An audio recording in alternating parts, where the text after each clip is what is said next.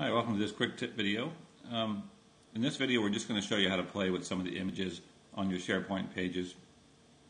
I've got a few up here right now, and in this home page here we've got pictures that are 128 by 128 pixels.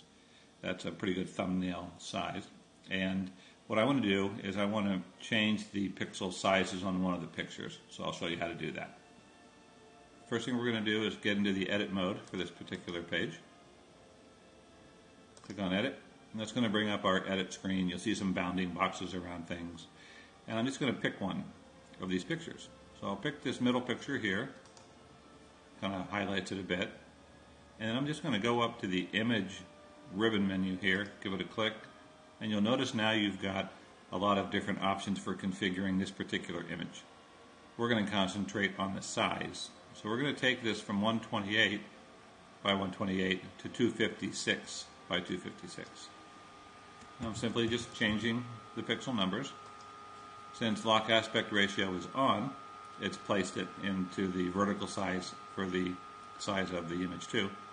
That's about it.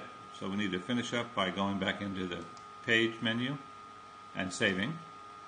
And that's going to put us back into the normal browse looking page of this particular SharePoint type. That's about it.